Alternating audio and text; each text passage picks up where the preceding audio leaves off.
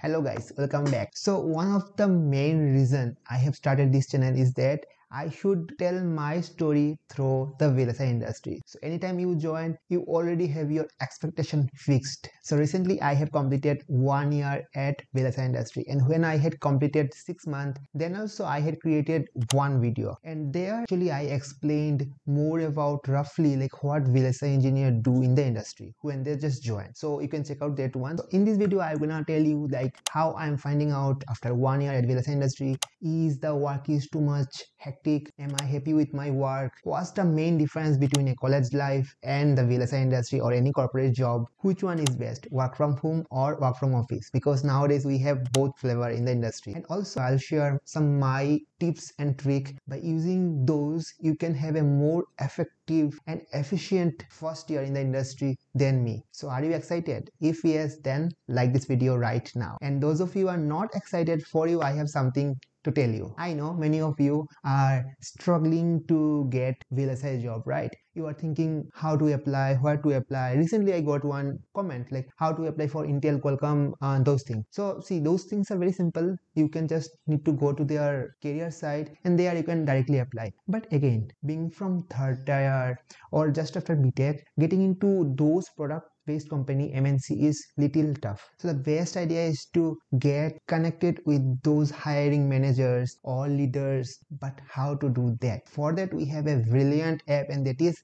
HIrect. HIrect is a direct hiring app. And why direct? Because in HIrect you can directly connect with the hiring manager, the team leader, or the founder of the CEO. And when the people of HIrect approached me, I thought in HIrect we probably only have those IT jobs, software job, not related to VLSI. But in my surprise, when I explored this app, I found out there are many VLSI jobs are listed there. After you login procedure is done, then when you go for selecting your type of job, you need to select IT, because electronics is information technology only, right? You need to select IT and then just scroll down, go below, and there you can find out our industry, the VLSI industry. So you can fill out up to I think 5 preferences, and then you can update your resume, your biodata, your education, and then the app will directly match as per your eligibility to the recruiter. And in HIrect there is around 150,000 companies who are directly hiring from there. And again, there is no issue of privacy because they will share your data with the recruiter only with your consent. So no issue. So check the description. I have given the link of that HIrect app. You can download it and you can explore all the things like how to get there. And let's get back to our topic. So the main issue I faced when I joined a VLSI job is that I felt like I don't belong here. Because in the meetings, in the one-to-one conversation, they used many terms, many complex terms, and I don't know them anything. So I thought, am I underskilled for this job? Can I do this job? How to do that? And for that I was in stress, and probably it is more because I have joined from home, because face-to-face interaction was not there. And anytime anyone assigned me some task to prove that I belong here, I tried everything to finish that task. There are some terms I don't know. I search millions of times, not millions, but I tried my best to find out the answer. But in last 1 year, I found out this thing, that saying that I don't know, it's all okay. Because I have seen 5-year plus, 10-year plus experienced guy also asking simple question into the meeting. Because see, in VLSI industry, there is nothing like simple. A simple error could destroy your chip, destroy your month of work. So all those seniors can ask shamelessly to their leader that, hey, this thing is not so clear, can you explain it again? But for my case, I was a fresher. I can ask them easily, right? There is no shame. But still, I was not asking them because I thought if I ask them, probably they will think I don't know anything. And that is natural. Actually, fresher don't know anything. In your MTech or BTech, they don't teach you those things, and that is normal also, because in our curriculum we can't put everything there. We just give you the basic thing, and from there you need to build upon it, and that build up should happen in your job. You need to ask the question. After I know this trick, then my life becomes simple. Now I can ask anyone. I don't search in Google or anywhere. I'll search if I don't get an answer, but straightly I ask the specific expert start if I get stuck in anything. And by this way, my efficiency got increased, and for that I am getting recognition also. I'll tell those stories little later. But this mantra you need to keep from the first day. I learned it probably after 6 months, 7 months. And how I learned it? By attending meetings. Probably many of you feel meetings are not good thing, but in those meetings, actually I know that those seniors are asking questions. So from there I learned that after 6 months. But for you, from day one only, you know this mantra and keep on asking questions. Don't stress yourself out like me. Second thing, when I joined the industry, I thought I would work like anything. I will compete, I'll do the competition, I will do the best performing employee of my team, like this. Because in colleges, what we do, if somebody is studying for 10 hours, you will study for 10.11 hours. Somebody studying for 11 hours, you will study for 13 hours. You want to get good CGPA than your friends, right? But in corporate, this is a wrong strategy. If somebody working for 16 hours, you are not here to compete with him or her and work for 17 hours. This is not at all. You are here getting paid to work 8 hours a day, right? Yeah, there are exceptions. Deadline is there, you need to work, or you are in learning phase, then it's okay to extend your time a little bit. But when you are contributing to a project, it is not like, and there is no deadline also, it is not like, okay, it is already 5 p.m.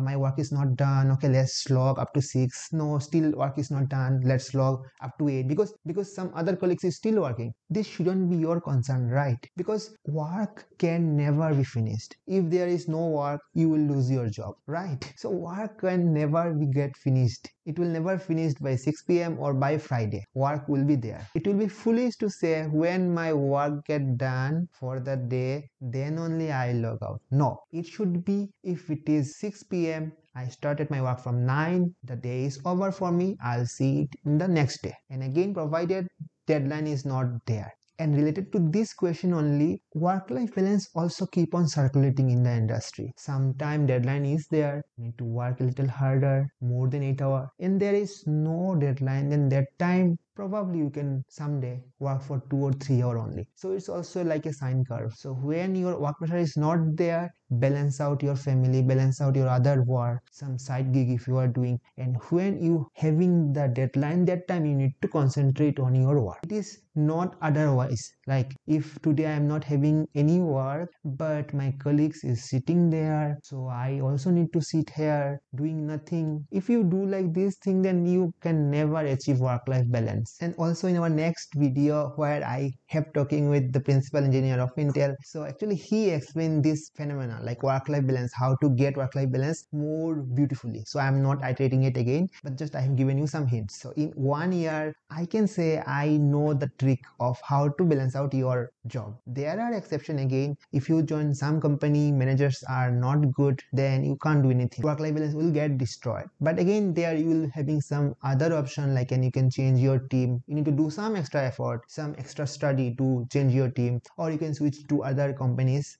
The options are there. But hopefully you will be lucky like me to get a great team to work for what you wanted. So now the most important question, am I liking my work? And in simple word, yes, I'm liking my work, and I think I probably need more 1 year to know everything what is going on in this field, this small spectrum of VLSI design. And after that I could ask my manager to give me some other work like exploring STA or abstraction. But right now I am deeply onto optimizing the layouts, cleaning out the layouts, and writing the script, automation script, so that my work get faster. Like I want to clean LVS, I write something and which will do some magic and LVS got clean. So this type of work I am doing there and I am liking it.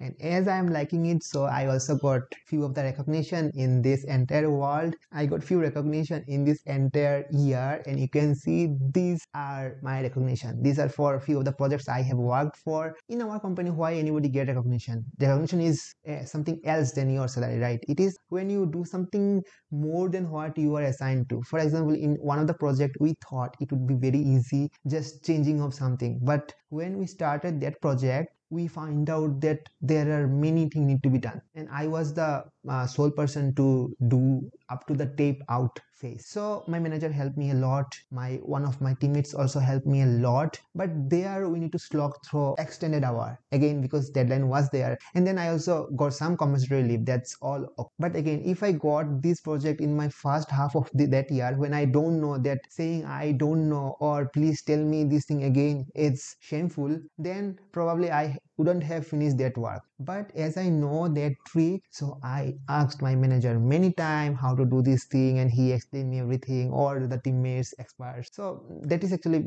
a golden mantra, that saying I don't know, it's great. So now most important question again, and that is, what is good for a fresher, work from home or work from office? And why both things is existing? Because we now have a hybrid model. For few days you can work from home, or for few days you can work from office. But I will strictly recommend you who are just joining VLSI industry, and especially those of you who are coming from second tier, third tier city like me, please go to office every day. It is excellent, really it is excellent. Like in my first half of my career, like 1 year, I felt insecure or uncomfortable, or am I doing the perfect thing, only because I was joined from home, because I was not knowing the exact culture here. But when now I have joined, I'm finding it out. If I have joined 1 year ago, it was probably I would have learned more than today I am. So please join your office. That is important. And also, like for example, Bangalore, 90% of you will be come to Bangalore. Bangalore is a wonderful city. You can meet so many amazing people there. Like in last weekend only, I met with these people, the founder of VLSI for All, then the founder of Semiconductor Society, and I'm planning to meet with some other people also, because networking the thing which will help you in your future. I was little bit lagging in the networking part, but now I want to build my network, and building a network is really necessary in your life, in your career, in the future. And you don't need to see here and there for networking. Your colleagues are the expert. You will find out your manager of 12 years of experience, your skip level manager 30 years of experience. They are the gem in the industry. So you can easily schedule a lunch with them, because they are also going to lunch. You can also just get along them and have in the same table. You can discuss something else about other than work. So these things are precious. You can't find it out in a Zoom or team meetings. So work from office is must for a fresher. And I'll also recommend you never miss any career connection or any extra event which are held in your campus. I'm fortunate enough that I got an opportunity to actually organize such kind of event in last month only, and this is only because I came to Bangalore, and this was an internal club at our Intel. So we had a great fun. Actually, I had met many of you there who have already joined Intel, and this thing again add into your work-life balance. This add juice to your life other than work, what you should be known for, and these events actually make you capable of those. Yeah, initially you won't be organizing those, but if you don't attend, then you can never be organizing those events in future. So when you are in your first year, probably in your second year, try to attend those events as much as you can. And if you have a great network, you can get opportunity to organize them also. So many of you asks me, like, I got application engineering or I got quality assurance engineering profile, and I don't know what those are. Can you explain me? And probably I also fail sometimes because I also don't know all the profile, right? But if you can download the HIrect app, you can directly talk with those team member, hiring manager, and you can ask about the job profile. So click on the link in the description and download the HIrect app, because HIrect hai to direct hai. So let me know in the comment section if you have applied through HIrect, and I'll meet you in our next video very soon. Till then, tata, bye bye, take care.